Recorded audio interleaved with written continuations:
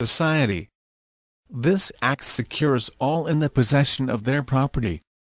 Guarantees to one his field, to another his vineyard, to a third his rents, and to the bondholder, who might have bought real estate but who preferred to come to the assistance of the Treasury, his bonds. The state cannot demand, without offering an equivalent, the sacrifice of an acre of the field or a corner of the vineyard. Still less can it lower rents. Why should it have the right to diminish the interest on bonds? This right could not justly exist, unless the bondholder could invest his funds elsewhere to equal advantage. But being confined to the state, where can he find a place to invest them, since the cause of conversion, that is, the power to borrow to better advantage, lies in the state? That is why a government, based on the principle of property, cannot redeem its annuities without the consent of their holders. The money deposited with the Republic is property which it has no right to touch while other kinds of property are respected. To force their redemption is to violate the social contract, and outlaw the bondholders. The whole controversy as to the conversion of bonds finally reduces itself to this question. Is it just to reduce to misery 45,000 families who derive an income from their bonds of 100 francs or less? Answer. Is it just to compel 7 or 8 millions of taxpayers to pay a tax of 5 francs, when they should pay only 3? It is clear, in the first place, that the reply is in reality no reply.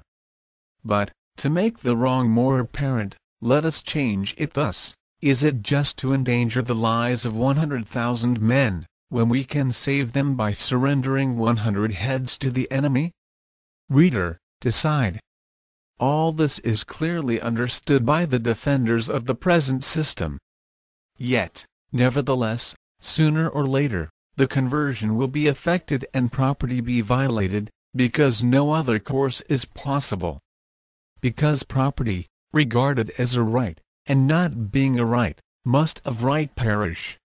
Because the force of events, the laws of conscience, and physical and mathematical necessity must, in the end, destroy this illusion of our minds. To sum up, liberty is an absolute right, because it is to man what impenetrability is to matter, a sine qua non of existence. Equality is an absolute right, because without equality there is no society. Security is an absolute right, because in the eyes of every man his own liberty and life are as precious as another's. These 3 rights are absolute.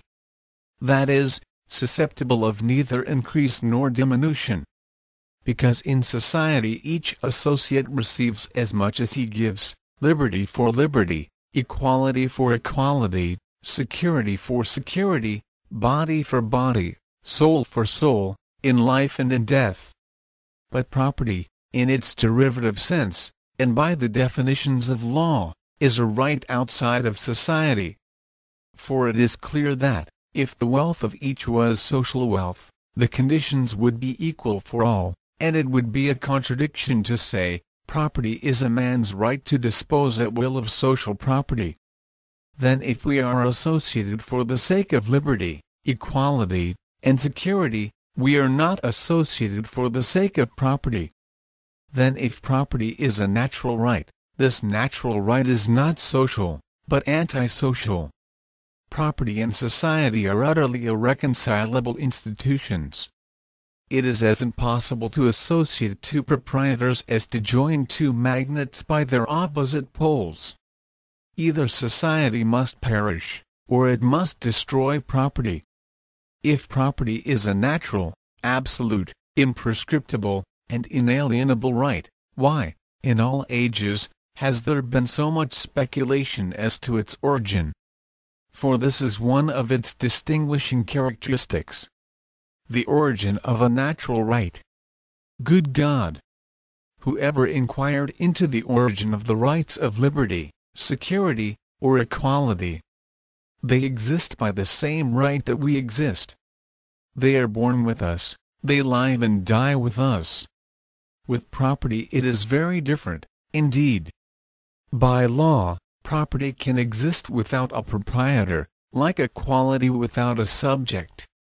It exists for the human being who as yet is not, and for the octogenarian who is no more. And yet, in spite of these wonderful prerogatives which savor of the eternal and the infinite, they have never found the origin of property. The doctors still disagree. On one point only are they in harmony, namely, that the validity of the right of property depends upon the authenticity of its origin. But this harmony is their condemnation. Why have they acknowledged the right before settling the question of origin? Certain classes do not relish investigation into the pretended titles to property, and its fabulous and perhaps scandalous history. They wish to hold to this proposition, that property is a fact. That it always has been, and always will be. With that proposition the savant Proudhon commenced his treatise on the right of usufruct, regarding the origin of property as a useless question. Perhaps I will subscribe to this doctrine, believing it inspired by a commendable love of peace, were all my fellow citizens in comfortable circumstances. But, no. I will not subscribe to it. 2. Occupation, as the title to property. The titles on which they pretend to base the right of property are two in number, occupation and labor. I shall examine them successively, under all their aspects and in detail. And I remind the reader that, to whatever authority we appeal, I shall prove beyond a doubt that property, to be just and possible, must necessarily have a quality for its condition. It is remarkable that, at those meetings of the State Council at which the Code was discussed, no controversy arose as to the origin and principle of property. All the articles of Vol. II. Book 2, concerning property and the right of accession, were passed without opposition or amendment. Bonaparte, who on other questions had given his lieges so much trouble, had nothing to say about property. Be not surprised at it. In the eyes of that man, the most selfish and willful person that ever lived, property was the first of rights, just as submission to authority was the most holy of duties. The right of occupation, or of the first occupant, is that which results from the actual, physical, real possession of a thing. I occupy a piece of land. The presumption is, that I am the proprietor, until the contrary is proved. We know that originally such a right cannot be legitimate unless it is reciprocal. The jurists say as much.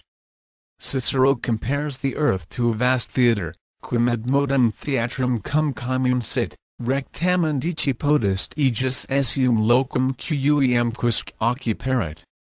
This passage is all that ancient philosophy has to say about the origin of property. The theatre, says Cicero, is common to all. Nevertheless, the place that each one occupies is called his own. That is, it is a place possessed, not a place appropriated. This comparison annihilates property. Moreover, it implies equality. Can I, in a theatre, occupy at the same time one place in the pit, another in the boxes, and a third in the gallery? Not unless I have three bodies, like Julian, or can exist in different places at the same time, as is related of the magician Apollonius. According to Cicero, no one has a right to more than he needs. Such is the true interpretation of his famous axiom sum quid cuiusque sit, to each one that which belongs to him, an axiom that has been strangely applied. That which belongs to each is not that which each may possess, but that which each has a right to possess. Now, what have we a right to possess? That which is required for our labor and consumption. Cicero's comparison of the earth to a theatre proves it. According to that, each one may take what place he will, may beautify and adorn it, if he can. It is allowable, but he must never allow himself to overstep the limit which separates him from another.